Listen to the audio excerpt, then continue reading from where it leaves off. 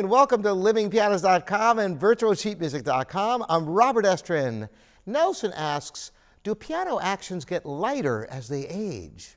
He noticed something on his Yamaha that it seems to get easier and easier, and he's wondering, did they make them differently, the older pianos? What's up with this? Well, you hit upon a very, very good point.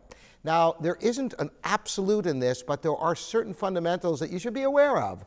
First of all, when you get a brand new piano, the felt bushings, that is, wherever there's friction in the 100 parts to each key, there's felt bushings. And indeed, they do loosen up over time. Well, sometimes if a piano isn't played a lot, things can actually get kind of gummed up. A technician may lubricate things, and then dust in the air mixes with the lubricant, and everything gets gummy, and things can stiffen up over time. But if you practice a lot and are playing your piano constantly, every day, it'll actually get looser, considerably easier to play over time.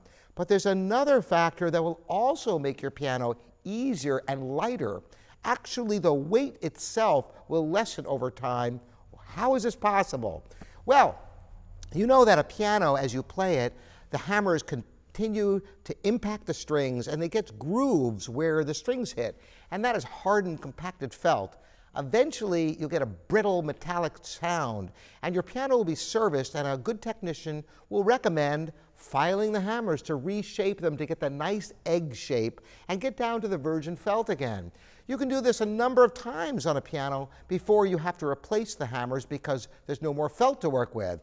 Well, think about a piano that's been filed, let's say 4, 5, 6 times over the years. There's considerably less felt. Therefore, the action will be lighter. You're moving less mass. So these are two reasons why, over time, your piano can become lighter. Simply playing it loosens up all the felt bushings, and you might have less felt in the hammers to overcome.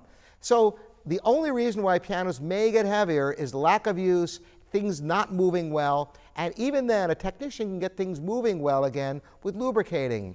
Now, there are some exceptions to this. There's certain Steinway vintages back in the 30s where they were using a paraffin solution that eventually would get all gummed up. And if you've ever played one of these Steinways from this era that has this condition called verdigris, you know that these instruments don't move well at all. And you can lubricate, and it might help them move for a while, but they'll gum up again, and all you can really do is major work, either replacing center pins or, better yet, replacing major action components.